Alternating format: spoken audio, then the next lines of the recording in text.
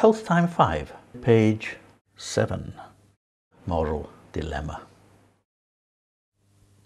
Let me tell you a story. A 14-year-old girl wanted to go to summer camp. Her mother promised her that she could go if she saved up the money herself. Nice mother. So the girl got a weekend job in a local supermarket and saved up the $40 it would cost to go to the camp, and a little more besides. But just before the camp was going to start, her mother changed her mind. Some of her friends were planning to go on a special shopping trip, and she was a little short of money. So the mother told the girl she had to give her the money she had saved from her supermarket job. Now then, this is the dilemma. Think about these questions.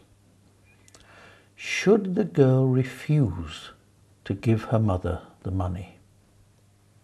What do you think? I mean, the girl had earned the money, she'd worked for the money. Should she refuse to give her mother the money?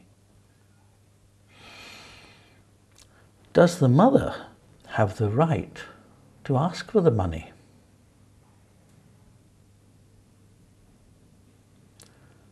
Does giving the money have anything to do with being a good daughter?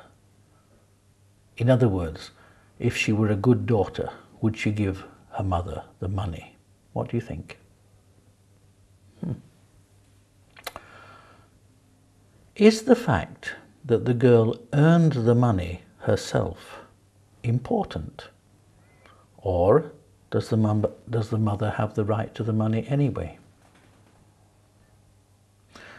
In generally speaking, should all promises be kept? I mean, the mother promised the daughter she could go to the camp if she found the money herself. Should we always keep all our promises? And in general, do parents have authority?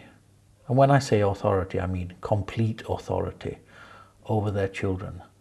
Or can children make their own minds up about certain things? Listen to the story again.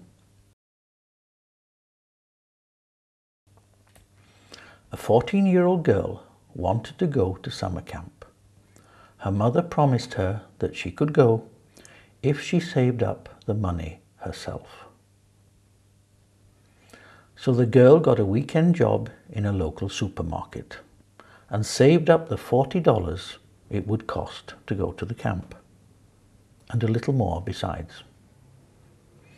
But just before camp was going to start, her mother changed her mind. Some of her friends were planning to go on a special shopping trip, and she was a little short of money. So the mother told the girl she had to give up the money she had saved from her supermarket job. Well, think about it and discuss it amongst yourselves. Did the mother have the right to ask for the money? Did the daughter have the right to refuse to give her the money? And what do you think the daughter did? Did she give the mother the money, or did she keep it for herself? Or did the mother take the money?